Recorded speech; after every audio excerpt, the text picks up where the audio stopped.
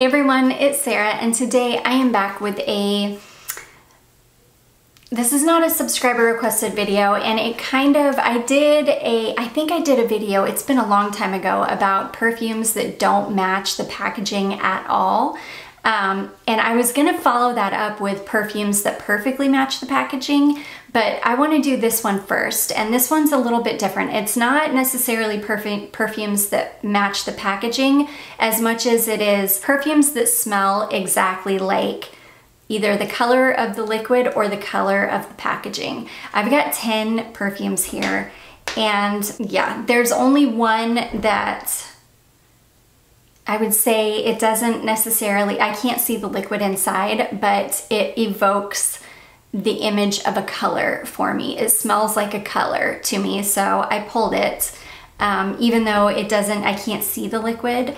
I am thinking that the liquid is clear, but I pulled it because it evokes a color for me. But anyways, I'm gonna be quiet and I'm gonna jump right in. The first one I wanna talk about is this one here. This is Dior J'adore, and this is a perfume that every time I smell it, it smells exactly like it looks. It smells like gold. It smells like the color gold to me. It smells like smooth, sweet, golden flowers somehow, like nectar, like honeyed florals. It perfectly matches not just the packaging, it perfectly matches the color of the liquid and the gold on the packaging, because this perfume smells gold to me. Anyways, this is the Eau de Parfum formulation. I don't know if they have an Eau de Toilette. I know they've got a ton of flankers, and I've never smelled any of the other flankers, but yeah, this to me perfectly matches the color of the liquid. It smells like the color gold to me. So anyways, that is Dior J'adore. Yeah, this next one is, again, it doesn't necessarily match the packaging. I've got both formulations of this. I've got the original formulation as well as this one, which is the reformulation. I actually prefer the reformulation on this perfume, which is crazy, but this doesn't necessarily match the packaging, but to me, it perfectly matches this hot pink color. So this is SJP NYC. And to me, it smells exactly like this pink color. To me, this is a strawberry perfume. It's got a ton of other notes in it too. It's got rum but mostly it smells like strawberry and rum to me. And for whatever reason, it smells like that hot pink color. So to me, the way that this smells like perfectly matches this hot pink. It smells hot pink to me. It's like a hot pink perfume. I think it perfectly matches not just the packaging, but the color. So anyways, that is Sarah Jessica Parker NYC. I hope this is making sense. I think when I get to some of the other ones, it'll make more sense that these perfumes smell like a color to me. Okay, next is this one here. This is Mugler Alien. I think this has been reformulated since Revlon bought them out, but this smells this color purple, absolutely. It's another one where there's something about it, just like Poison. When I was a kid, Poison, I guess because the bottle was purple, I associated Poison with grapes. And it smelled like grapes to me. That's how this one does too. There's nothing grape about this, but in my mind, I somehow kind of associate it with this purple, like this grapey purple color. And I associate it with grapes, even though it's totally a jasmine fragrance, but it's like a thick jasmine. It's like a jasmine like you've never smelled before. It's a totally different kind of jasmine, but yeah, just beautiful. And to me, it smells like this grapey purple color. Absolutely. I think the smell of this perfectly matches the color of the packaging. So anyways, that is Mugler Alien. This next one is more of the smell of it perfectly matches the liquid. This is Replica by the Fireplace, and to me, this smells like the color of this liquid. It smells like vanilla, like a nutty vanilla, slightly smoky, woody fragrance. and it perfectly matches the color of the liquid. The perfume smells that color. It couldn't be darker and it couldn't be lighter. It has to be this perfect kind of cognac colored liquid. If it were darker, it would mean it would have to either smell smokier or more woody. If it were lighter, it would have to be less smoky and less woody. So to me, it's like the perfect shade of brown for what this actually smells like. Sweet, nutty woods. Oh, it's beautiful. It perfectly matches the color of the liquid.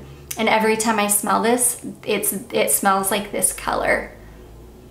It's amazing. So anyways, that is Replica by the Fireplace. Okay, this next one, this next one smells like the color of the lid, not necessarily the color of the bottle. The color of the bottle can be a little bit confusing. So this is Moschino I Love Love, and this perfume smells exactly like the color of this lid. It smells like it could be in an orange soda can or something. It's so good. Now, the rest of the bottle though, so it smells like, you know, from here up. The rest of the bottle is a little bit confusing. I don't feel like it matches that at all, because for me, that could look like something aquatic. I don't know, something about the blue and white gives you kind of aquatic vibes, but there's nothing aquatic about this at all. This is like orange soda pop all day long, like fizzy, effervescent, citrusy, tart orange. It's so good. It smells exactly like the shade of the lid. So anyways, that is Moschino I Love Love.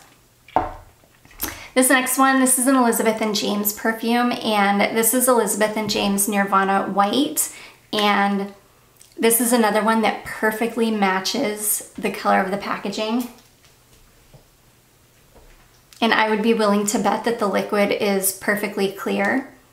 So with a perfectly clear liquid in this really beautiful stark gold and white packaging, the fragrance smells white. It smells white and clean, like clean laundry and clean sweet skin.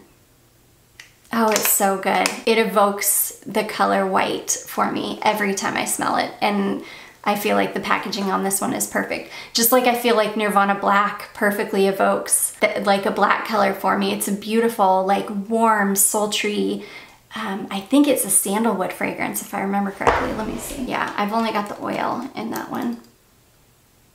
Yes. Oh gosh. Oh, it's so good. The black one is so good. And again, it evokes the color black for me. Pretty much all of the Nirvana fragrances smell like the color of their packaging. French Grey does, Amethyst does. Even though I think Amethyst is a weird name for what that one smells like. It's a beautiful sweet pipe tobacco fragrance. So I feel like Amethyst is a little bit of a weird name. But yeah, this one perfectly matches. They all really do. This was just the best example, I think. So anyways, yeah, that is Elizabeth and James Nirvana White. Perfectly matches. This next one, oh my gosh, this smells exactly like the color of the bottle. This is Michel Germain Sugarful. It couldn't more perfectly match this light pink color. To me, this smells like sugar and Smarties. It's funny, somebody just asked me if I knew of a perfume that smelled like Smarties, and this is the one that came to mind immediately. This smells like crushed up Smartie powder. It's exactly what it smells like. It does dry down on your skin a little bit, maybe just the slightest bit smoother, but it always smells candy-like and like Smarties, even on the skin. This thing is an absolute beast on me too. It lasts for hours and hours. If you want to smell like straight up Smarties, this is the perfume for you. And to me, it matches the packaging perfectly. Like the color of this bottle, this pink bottle, the liquid inside smells exactly like this pink bottle. To me, this is a light pink fragrance. It's a light pink candy fragrance. It's perfect. So anyways, that is Michel Germain Sugarful. Okay, this next one, This one, it doesn't smell like the color of the bottle at all, but this one is the one that I was talking about, evokes a color for me in my head. And so I definitely had to put it in this video, but this perfume smells like warm roasted almonds that are coated in cinnamon and sugar. That's exactly what this smells like.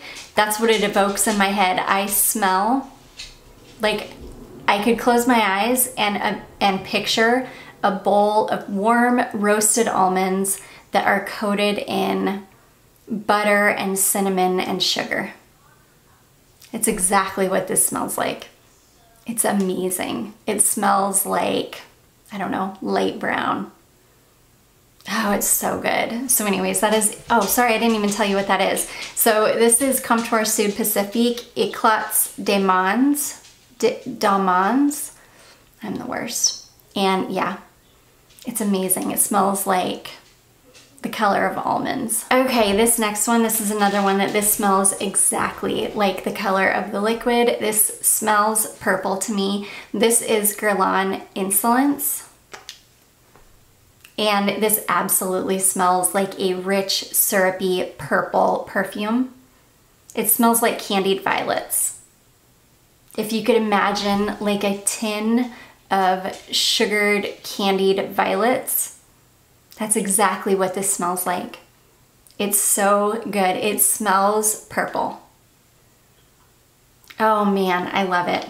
This is one that it just perfectly matches the color of the liquid. I'm so glad that I've got it in this packaging too and not the bee bottle, because I think it's still purple in the bee bottle, but I don't know, it's just not the same because it's too light of a purple. For me, this is a deep purple, like the color of the lid is what it smells like. It doesn't smell like a light purple, it smells like a dark purple. Oh my gosh, and it's so good. I adore it. It smells like a dark purple in the same way the Alien smells like dark purple, but of course two totally different perfumes, like on two different planets. Oh yeah, I love it though. So anyways, that is Guerlain Insolence. This is the EDT formulation. The EDP formulation is in pink packaging. But to me, that one, it still smells purple. It doesn't smell pink, it smells purple. Okay, and then last but not least is this one here. This is Boucheron Iris de Syracuse. And this is another one that smells exactly like the shade of the liquid. You can almost not see that it's purple. Like, it's such a light, almost periwinkle shade of purple that it almost looks clear. Like, you almost can't tell it's purple, but it is. It's just the lightest shade of like periwinkle purple. And this is the most beautiful, like light, delicate, powdery, but kind of bright, sweet iris. It's beautiful. And it perfectly matches that very delicate, light, like the lightest whisper of periwinkle is exactly what it smells like. Like the lightest shade, like the idea of purple without being purple, or almost like a purple blue, like a periwinkle color. It smells exactly like the shade of the liquid. So it's funny because you know that there have got to be people in that like make those decisions that are like, okay, well, what color are we going to make the liquid? And somebody smelled this and was like, it is the lightest shade of periwinkle blue. And whoever made that decision, I mean, couldn't have been more right. And that's exactly what this one smells like. So anyways, that is Boucheron Iris de Syracuse. So anyways, guys, I don't know why I thought that I wanted to do this. I'm trying to think if somebody did mention this in the comments at some point that they wanted me to do a video talking about perfumes that smell like a color, or if I thought it up myself. I can't remember right at this moment, but either way, I don't know what possessed me to do it. It's kind of a strange little video, but I hope you guys did enjoy it. If you did, don't forget to give it a big thumbs up. Don't forget to subscribe before you leave, and I will see you in my next one. Bye.